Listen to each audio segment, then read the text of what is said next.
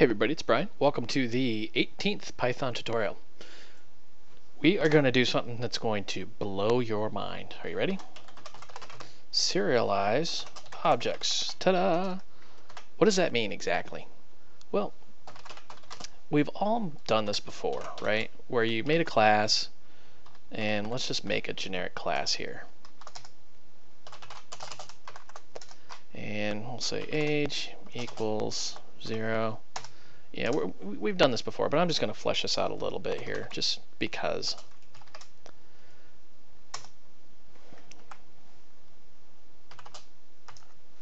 And let's name equal unknown. Unknown, geez, can't spell.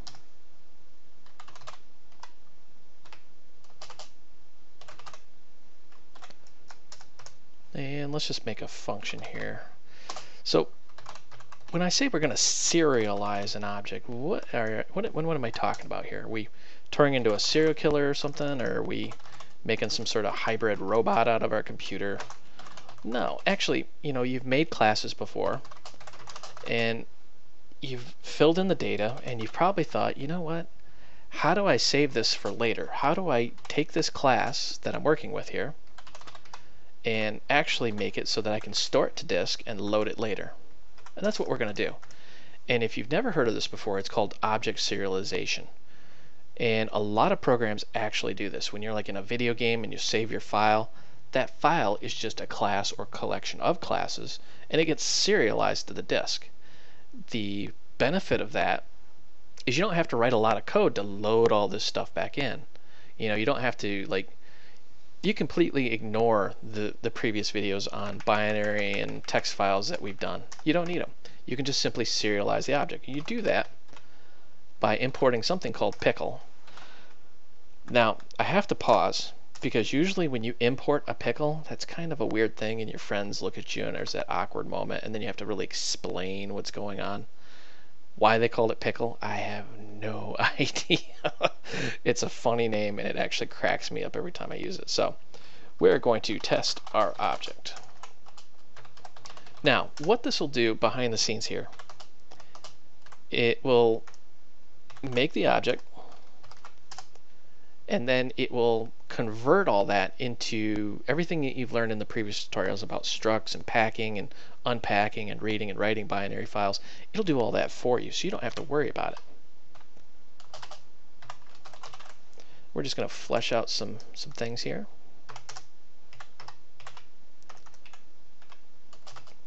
My name's Brian. I'm 40 years old. Sometimes I don't know if I want to say that, but whatever. Wisdom comes with age. So let's test this out. Let's actually make sure our little class here works. Hello, my name is Brian. All right, so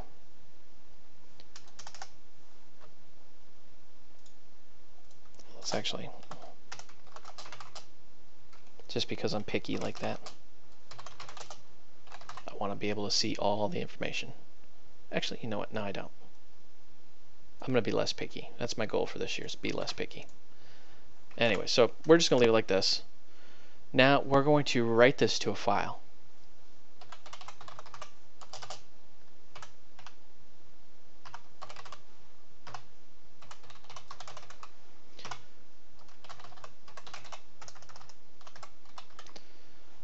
And test.txt. I had an interesting email. They know I'm a security nut, and they're like, don't you feel a little weird, reading and writing files and throwing it up on YouTube and having everybody looking at your hard drive? And I'm like, well, not really. I mean, there's really nothing exciting on my hard drive, and this is just my little play box where I record videos and do nothing else. So anyway, so we're going to open the file, and you guessed it, we're going to binary write. Now, this is where Pickle becomes beautiful. You ever seen a beautiful pickle? Well, you're about to. Pickle is going to take a dump. I know some of you, especially if you're watching this in like a high school classroom, are probably laughing really hard, but that's actually what it does. Pickle dumps the data to the disk. So we will dump that out. We're going to print Pickle. We'll say the pickle has landed. just because I've had one of those days. I need some humor. Now we're going to read that file back in and load it and actually create a new object in memory. This is where your mind is just going to explode. You're going to go, what just happened? So with open file, let's actually do the correct one. We're going to, of course, binary read as F. And we're just going to say O equal pickle load. Now, you need to do a few things here. We need to take our current class that's in memory, that P, and we need to dump it to our file. So what's going on, if you're following along here, is we have our class called person, making an instance of that class in memory, and just adding some variables and stuff like that, and I tried not to be picky. We're taking that and dumping it to a file. Pickle's taking a dump. Probably help if I had the right version of dump here. There we go. And see, it's taken P and it's putting it in F. F is just the file, so don't get confused. P is the instance of our person, F is the file, so it's dumping the person into the file. The pickle has landed will be printed. Now we're making a new variable, and Pickle's going to load that little guy in there. And I actually did that wrong. There we go. Pickle's going to load the file in here. Now some interesting things are going to happen as soon as we do this. Let's actually say print O, just so we can see what's going on. And let's run this. Now, hello, my name is Brian. The pickle has landed. Now you see this underscore main person object at. What in the heck is all this? Let's actually go out and look at this file. This is our file out on the disk. Now, it may look different on your screen depending on what you're looking at it. I'm using gedit because I'm on Linux, and this is trying to interpret the hex values. This may come up as a blank document. This may come up as a bunch of weird gobbledygook and smiley faces. It just depends on what you're looking at, right? But this is, you guessed it, a binary file. Now you can see some things in there, like you see my name. So you know something's going on here. And you see it says name. So you know that it's actually doing things. And there's age.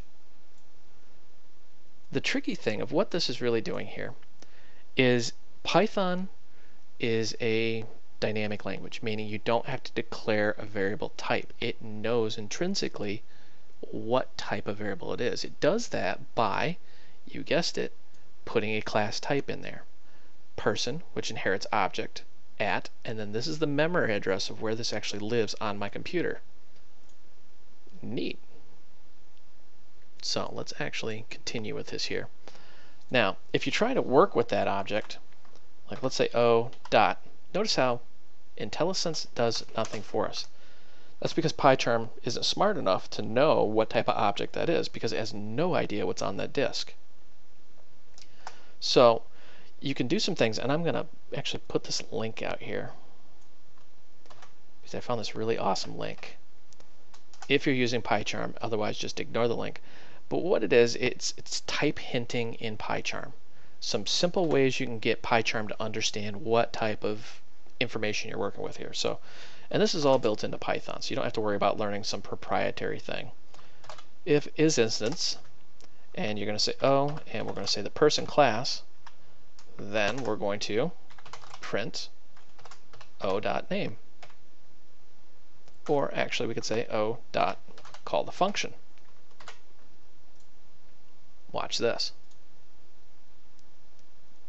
Hello, my name is Brian. None. No idea where that none came from.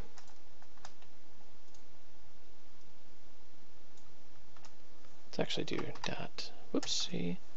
Let's see the age. Make sure the age actually loaded. There it is, 40.